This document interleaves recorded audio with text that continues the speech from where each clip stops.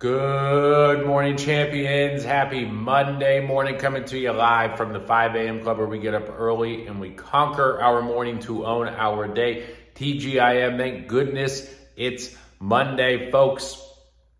We're all at zero. We're all starting at the same place. We've all got the same hopes, goals, dreams, everything like that. Well, maybe not all the same, but we're all waking up this morning. We're all saying, I'm going to do X this week, right? We've all said it. We're all going to say it. We're all going to be on the national call thinking the same thing. So I say this all the time, but I'm going to hammer this morning. Before we get on the national call, I need each of you, some of you all think I'm silly for this, but I talk to agents every week. I need you all to write down not just what your goal is, but then write down how you're going to do it.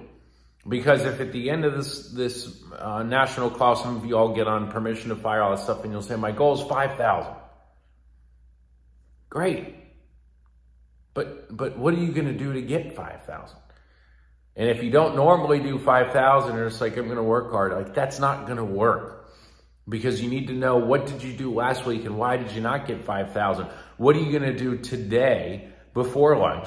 What are you going to do after lunch? Are you going to work that 4 to 7, that 7 to 9, maybe you've got a West Coast state, later than that, right? I told you all last Friday that a ton of sales, it's like the golden hours, like that 4 to 9 window, right? Are you going to work that? Which days are you going to work that?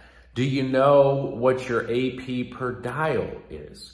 Like, do you know these numbers? And if so, what are you going to do today? What are you going to do every hour? What activity are you going to put in today? What activity are you going to put in tomorrow? Do you know what distractions do you have? Do you have doctor's appointments? Do you have a family appointment? Do you have something that you need to do throughout the week? If so, what are you going to do to make up for that on these other days? You need to have all of that dissected and written down. Some of you are like, I need to write it down. Write it down.